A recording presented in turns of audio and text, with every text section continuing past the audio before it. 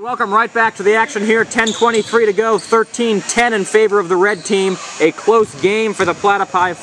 Close first half as Warner, well, not a good shot there by Warner. You know, Warner, that shot may have looked like a good idea, but the result was not good there for Warner. That's true, and if I can go back to what I was talking about, Drew Pilgrim just came back from a rehearsal with a jazz band that, you know, from what I've been hearing, that might not have been a good idea. Well, we'll see. You know, they auditioned for the talent show like Jonathan Neal did last night.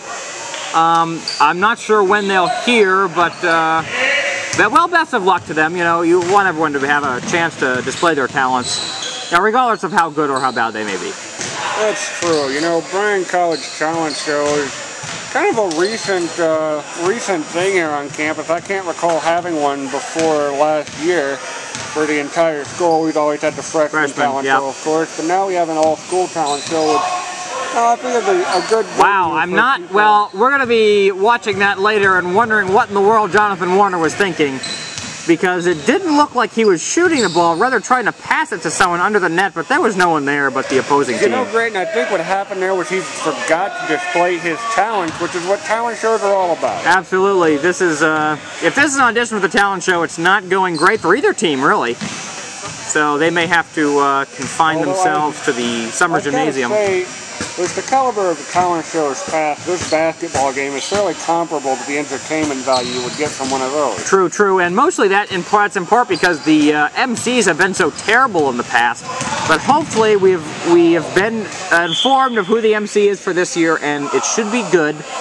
Hopefully, we'll see. At least there's a glimmer of hope that it could be slightly entertaining. You know, that's true. And you know, I've always wondered, why haven't they gotten us to do that? I mean, we're semi-professional broadcasters now. We have a successful series of commentaries going, and it seems like we would be natural choices for hosting such an event. Well, they have one more year to give us the option. We'll see if they do. Our senior year, of course, still in front of us. And, well, as we've been talking, 17-10, so the red team has got a few more, little more distance between themselves. Although 7-point deficit for the Platypi at this point in the game is not bad, especially against this good team here. 7:49 to go. But if you think back, Grayton, this is how it's always happened with the Platypi. They'll stay competitive for a little bit, and then they slowly start to slip under and let the other team mount that score on top of them. Now, we saw them put up a ton of points in the second half, but as we said, that was in the practice gym. The Platypi still got to be getting used to playing in this full court here. Still there. So they're going to need to... I miss that practice gym, actually. I kind of do too, you know. It's a lot quieter in there. And we get better seats. And it's a little more cozy. It really is. You know, when you're in the practice gym, you're thinking how you'd like to be in the big times, the big gym, on the main stage. But then you get another steal. You know, it's not all as glamorous as it looks. You know who's not had a good game so far? Jonathan, well, no, you've done okay. Jonathan Warner has not had a good game. And he's gotten the ball stolen from him multiple times. It looks like they're taking a timeout here.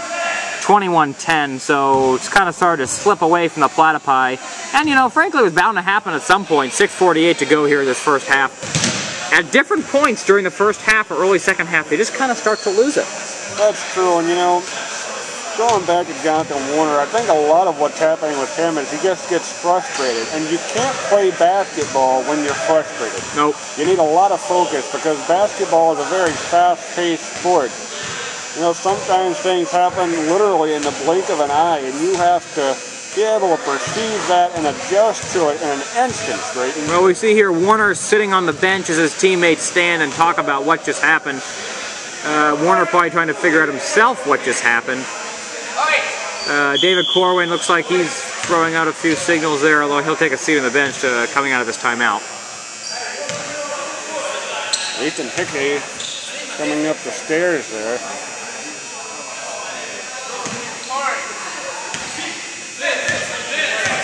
It looks like he's going to go talk to Corey Hartsfield.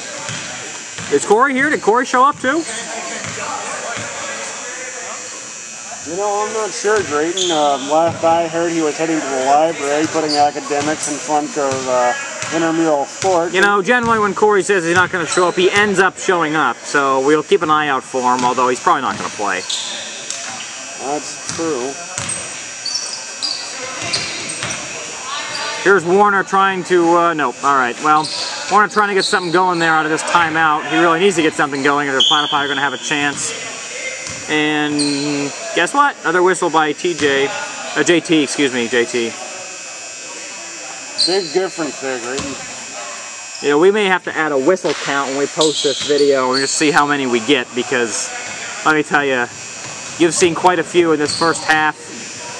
There are going to be a lot more where that came from in the second half. As he realizes his 15 minutes of fame is ending, he'll go crazy on that thing. You know, 15 minutes of fame looks like a lot until you're about halfway through it, and then you realize 15 minutes is only like a quarter of an hour. Well, looks like 5:32 to play in this one. You know, we're way up here, and even I'm having trouble seeing the clock. One of the reasons is my contact prescription is a little out of date, but we'll get that fixed over spring break. Well, you're doing better than I am. Well, you know, that's true, and I am thankful for that.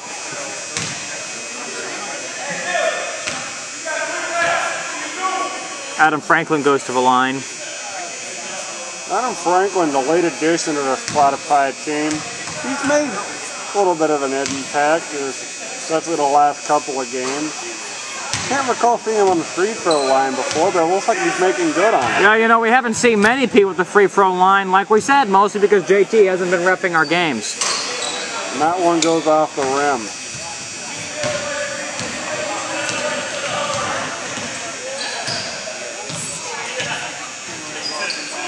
Alright, well, we have about 4:30 to play in this one. Still 21-10, 11-point deficit. Platypi going to look to get something going. They really need to get something going here, Drayton. Well, as we've talked about many a time, these games don't really count for all that much. They're just preparation for the tournament. But the tournament's coming on pretty fast, and the Platypi really need to get in condition for the higher level of competition that's about to come their way. Yeah, you know, it's a 9 seed versus 8 seed in the play-in game, so that will be a very interesting game. As Drew being very aggressive here. Apparently he got tired of all that Kenny G he was playing. Yeah.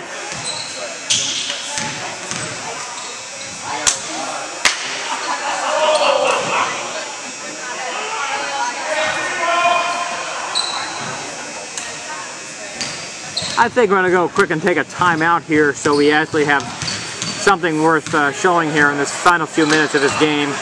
As a steal by the, well, no, okay, they get it back. The half, Brady. The half, yeah, a few minutes to go. So we're going to go ahead and take a break now. We'll be right back to join the action. We'll watch this as Brian puts up a 3. Nope, all right, we'll be right back on Basketball.